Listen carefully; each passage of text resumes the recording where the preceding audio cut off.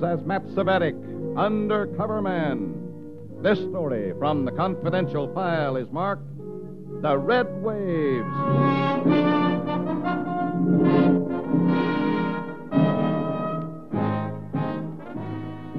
When you're an FBI man in comic clothing, you can't expect life to be beautiful or dull. And believe me, it isn't. There's neither comfort nor security in the everyday routine. In fact, the most prosaic humdrum incidents often end up twanging a tune on your nerve endings.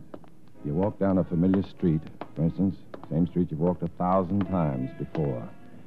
You reach the corner in time to catch a streetcar, just an ordinary streetcar. The same one you've ridden every day for weeks, months. Step up, please. Step up. You step into the streetcar. You see the same tired early morning faces. Same motorman you've seen every day. Morning. Morning. You pay the same fare. You start down the same aisle. You reach for the same familiar strap. Hey, mister. For me? Yeah. You forgot your transfer. Me? Yeah, you. Here. I don't need a transfer. Yes, you do. No, I'm just going as far Come on, take it. Why? This transfer you need. Well? Okay. Oh, thanks.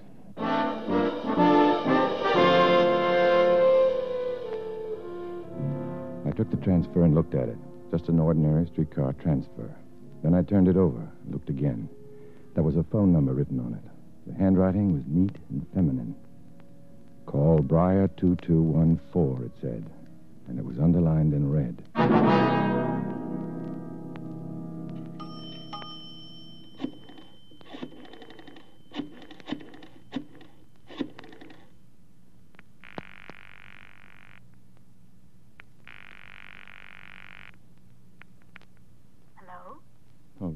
Hello, is this Briar 2214? Yes, it is. Well, this is Matt Savetic. Oh, yes, Comrade Savetic. How are you? I'm fine. Fine. Who is this, please? I've heard so much about you lately. Comrade Lorenz has nothing but praise for you. Lorenz? Is Lorenz in town? Mm-hmm. We were sent here together. Are you free tonight? Well, I'm staying at the Royal Terrace Apartment Hotel. Can you be here about 9? Well, I guess so, if it's important, but Terribly important. I'm in apartment 402. See you at 9. Oh, wait a minute. I don't even know who you are. Hello? Hello? Well,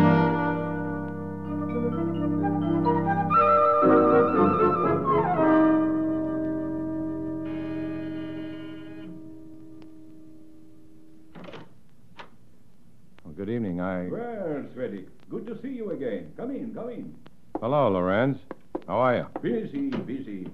This project has involved so much work, it can only be successful. Oh, do you know Comrade Block? We talked on the phone this morning. How do you do, comrade? Frida has worked as hard as I have on all this, and her big job is still before her. I wish it were in operation right now. I'm getting the jitters. Just remember, Frida, that emotions are self-defeating.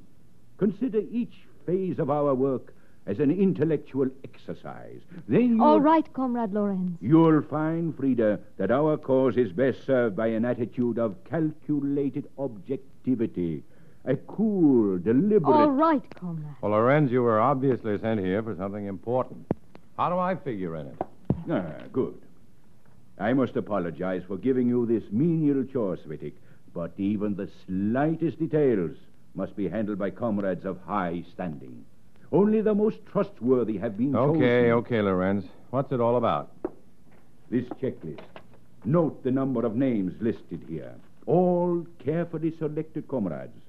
You'll be receiving messages in the mail from these comrades shortly. In the mail? Oh, very innocuous messages, to be sure. But as you receive them, you will check off the names of the comrades who sent them. Then you'll compile the information they have sent you and turn it in. That's all? That is all. And please, Comrade Savetic, no slip-ups. I need every bit of information you receive. I must... All right, Frida, I'll phone you as soon as I get No. No? Well, why not? That's a private phone, isn't it? You will turn the information over to me, Svetik. You'll deal with Frida only through me. That seems like the long way around, Comrade. Naturally. And it will seem even longer to the FBI or any other enemy agency that tries to discover what we are doing. Lorenz did a lot of babbling, but he didn't tell me what I wanted to know. I still didn't know why the party had sent this upper echelon commie all the way from New York to poison the air in this region. And who was Frida Block? What was her function in the party? I could only wait and search for clues among the messages that were due to come in the mail. The first one was a note from a commie named Webster at draft board number 179. It said, Harry Daniels, 1436 Elm Avenue, to be drafted on 6th of this month. Married 2 years. Wife's name, Mary.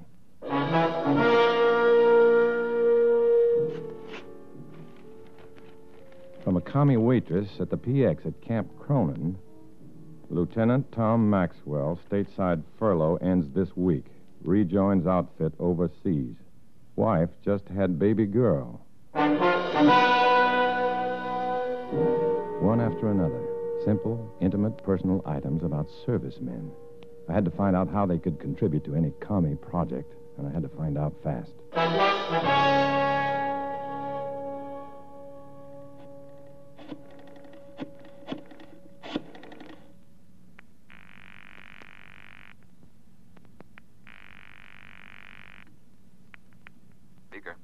Speaker, this is Red. Well, hi. Been wondering about you. Well, listen, I'm sending the FBI some stuff. It may be important, it may be nothing. I don't know. What is it? It's a copy of a checklist of busy little Reds.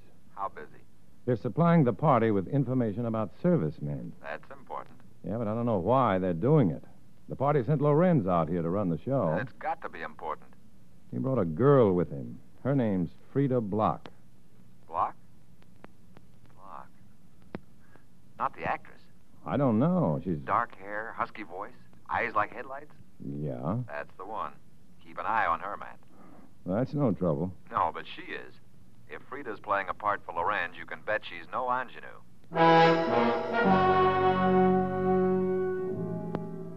However she was cast in this commie drama, I knew that Frida was more likely to spill information than Lorenz. So I called and made a date with her. It wasn't difficult. I'd compiled all the messages, and they were ready for delivery. I lied that I wasn't able to get in touch with Lorenz. Next thing I knew, I was at her seedy apartment hotel. I nodded to the desk clerk and stepped into the self-service elevator.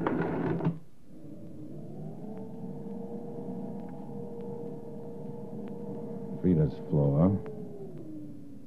I opened the elevator door, stepped into the corridor, and... You're early, Svedic. Oh, Lorenz, what are you... You must be eager to see the young lady. Well? Well, I came to deliver the information you wanted. I'll take the information. Oh, where's Frida? Resting. She has a lot of work ahead of her. Good night. Well, as long as I'm here, Lorenz, I might as well say... Good night, Svetic. But Frida's expecting me. I owe her the courtesy of an explanation. You owe me that explanation, comrade. You've deliberately ignored my instructions. You were told that I am to be the intermediary between you and Frida. You have your reasons, I am sure, for the disobedience, but my reasons have been formulated in the best interest of the party. If I thought All right, Lorenz, that's enough. Indiscretion can mean disaster, Svetic. It cannot be tolerated. Now that you've delivered the information, comrade, good night. Now, more than ever, I knew I had to break through that wall of secrecy. I waited a few hours and phoned Frida. There was no answer. I waited a few more hours. Then I went back to her apartment hotel. It was late. The lobby was deserted, quiet, like a badly furnished tomb. The desk clerk was dozing in his chair, and just behind him was the wall rack holding the keys. If I could just reach it without disturbing him. There. The key to apartment 402.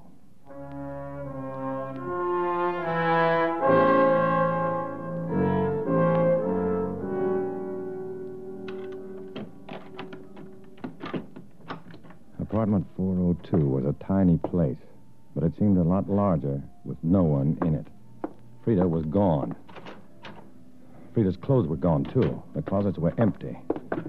The dresser drawers were empty. There was nothing here to tell me what she was doing for the Reds, or where she'd gone, or why. The only thing I could do now was get out of the apartment. I locked the door behind me, then headed for the stairs. No good. Someone was climbing the stairs, just a floor below. I couldn't risk being found here. I started down the hall again, not quite sure where I should go when... Going down. Oh, down. Hold it. Going down. I breathed a big sigh of relief as the elevator door shut behind me, and then I couldn't breathe at all. My reflexes had crossed me up. This was a self-service elevator. It needed no one at the controls, but someone was at the controls. He was pushing the emergency stop button now. You don't mind stopping between floors, do you, Svetik? I have a few things to settle with you. Do you always settle things with a gun, Lorenz? Not always. But in your case, it may be necessary.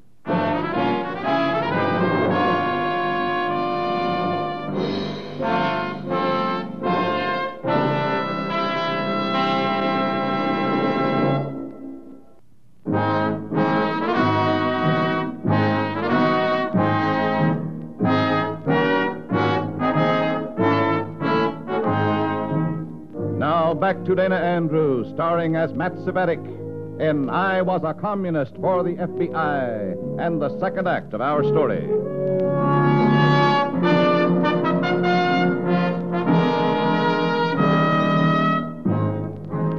Ever been trapped in an elevator late at night with a man you hated? Ever been forced to face a red fanatic like Comrade Lorenz from the wrong end of a gun? These were new experiences to me, too, and I don't recommend them. You stand there and sweat, waiting for that last-minute miracle, or the reckless flash of heroic abandon that will help you overpower the villain. But nothing happens.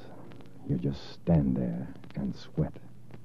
This is the second time you have disobeyed party orders, Svetik. Well? Speak up, Svetik. Why? You have no intention of believing anything I tell you. What's that you have in your hand? The key? Key? Where did you get the key to? Frida's apartment? Why not? We've spent a lot of time together. Been good friends. Ever since we met in New York months ago. You're lying, Svetik. Am I? Sounds like someone would like to share our elevator. I know you're lying. Frida had strict orders not to become friendly with anyone. Look, Lorenz. The key. Apartment 402. See? Sentiment. Love. A bit sickening. And you know the work she's doing, I suppose? Well, she's asked my advice about it from time to time. Are you going to give up this elevator or not? I can't believe it. She knows the cost of failure in this work. I can't believe it. I think we'd better get out of this elevator, Lorenz. Yes. Yes, of course. Where to now? To call your bluff. We're going to see Frida. Now? At this hour? Frida starts work tonight. If what you say is true, she'll stop work tonight. If you're lying... All right, Svetik. Out. Lorenz ushered me out of the building and down the street to where his car was parked. In a moment, we were speeding across the sleeping city. Our destination? I had no idea. I could only think of the dilemma I'd created for myself. The big commie secret, whatever it was about to be revealed to me. But I was about to be exposed as a liar, a traitor to the cause.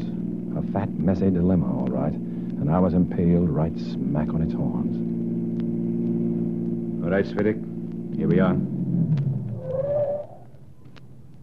Out. Out? Well, there's nothing here but a beach. The pier is right behind that seawall. Pier? What pier? For one who knows so much, you seem to know very little. Oh, I've never been to this part of the waterfront before. All right, out.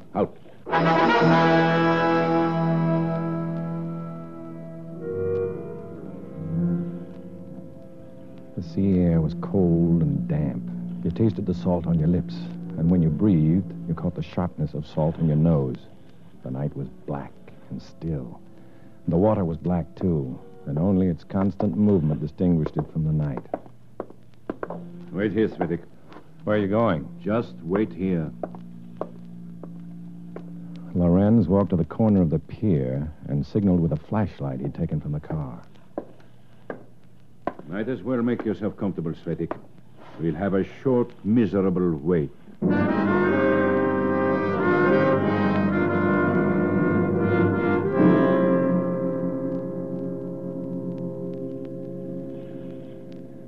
Getting restless, Svetik? Isn't that a boat out there? Ah, good. It's just 25 minutes since I signaled. Ahoy! How about a light? Here we are! Can you see the beam? I see it. Stand by.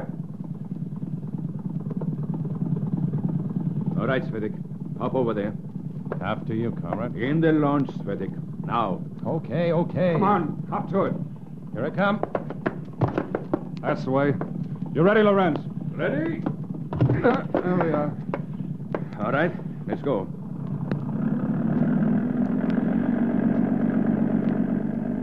The last lap, Svetik. The last lap.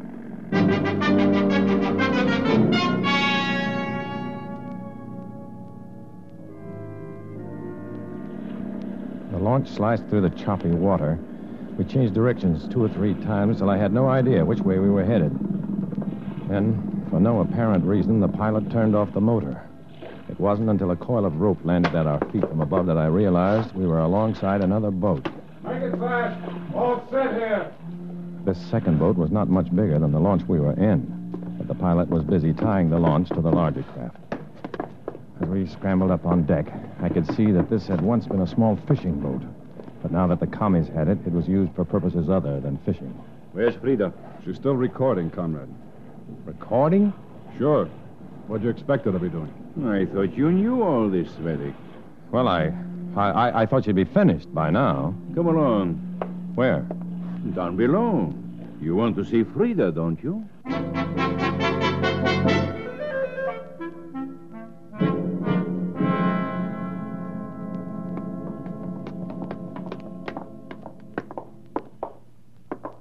Well, Svetik, what do you think of all this? Oh, I never thought that you Pretty could... compact, eh? Living quarters here, and in there, a complete recording studio. Complete to the finest detail. Is Frida in there now? Sure. Perhaps you would like to hear how your lady love sounds. Seems hardly worthwhile fighting at all if that's how they take care of you guys. What's she doing, a Tokyo Had you Rose looked at act? Maxwell? Listen. That furlough was fun, wasn't it? Oh, by the way, don't worry about your wife being lonely. The baby's doing fine. And so is Mrs. Maxwell. She's been getting lots of company lately. Mostly civilians. And mostly male. Funny how This women won't can work, forget so Lorenz. soon. You're wrong, Svetik. Fellas, I You're won't wrong. forget you. Dead wrong. It can't fail. Frida records her programs here. A plane picks them up according to prearranged schedules and shuttles them to specified relay points. Then what?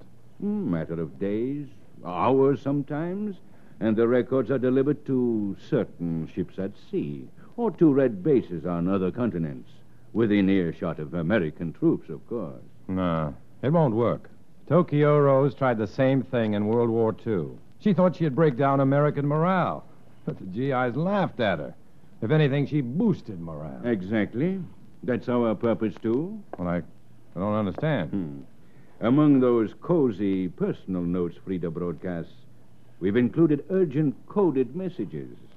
But, of course, you know this, don't you? Oh, she never mentioned anything about messages. The messages, Svetik, are tailored for the ears of red agents among the Americans. Every time a GI tunes in to snicker at Frida, he's aiding the closest communist agent. Now, do you understand? Yeah, I understand, all right. Evidently, Frida didn't get around to telling you that. No, she didn't. Come inside the studio. She's done now. Let's see what she tells me.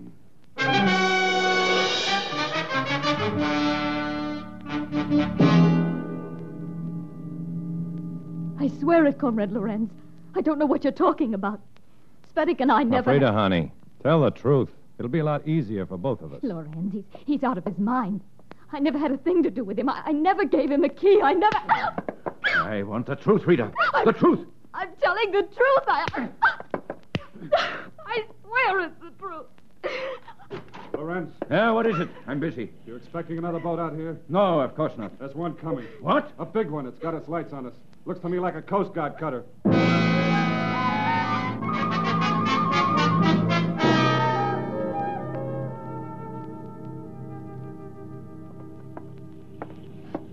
Take a look. If that ain't a Coast Guard cutter, I ain't a seaman. Then let's get away from them. Get the anchor up. Move. Comrade, this hunk of flotsam couldn't outrun a cork in a wash tub. But they'll take all of us in. We can't let them. Svedik, we can't let them take all of us. How can you stop them? That gun of yours won't help. Someone's got to get away to carry on our work, to give the party the facts before the newspapers make fools of us. Stay on deck over there. We're coming aboard. Too late now. Lorenz, one of us could duck over the side. They'll be towing this tub of ours in. If he cut the launch free, he could hang on to that. Svedik, do it. What? You're the strongest man here. Go on. Over the side. Hurry.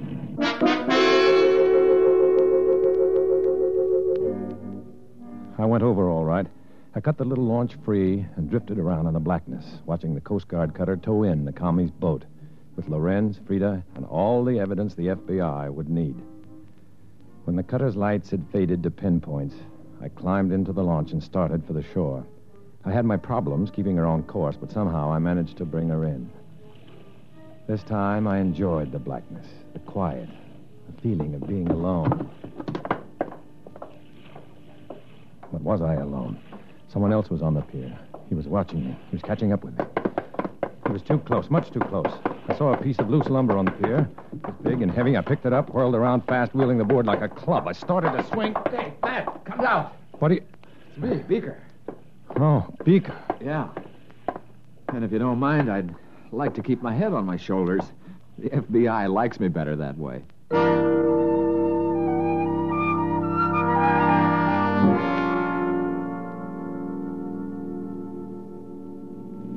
Okay, Beaker, let's have it. Have what? The story. What brought the Coast Guard out to that commie boat?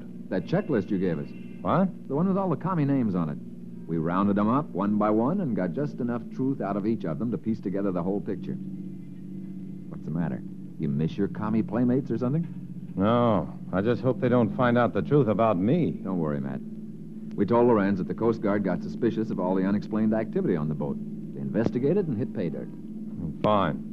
Oh, better let me out here. Well, can't I drive you home? I better not. Never know who'll see us together. Yeah, guess you're right. Night, Matt. Night, Beaker.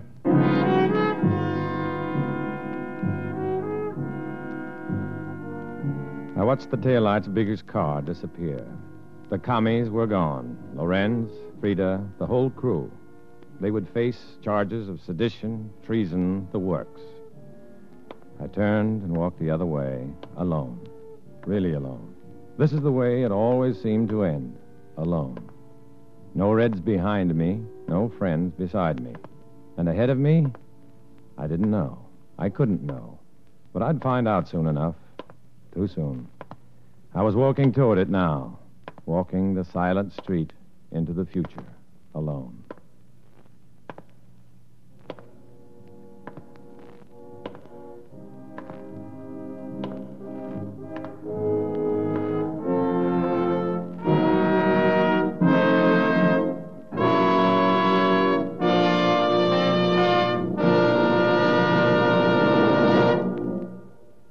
Dana Andrews will return in just a moment.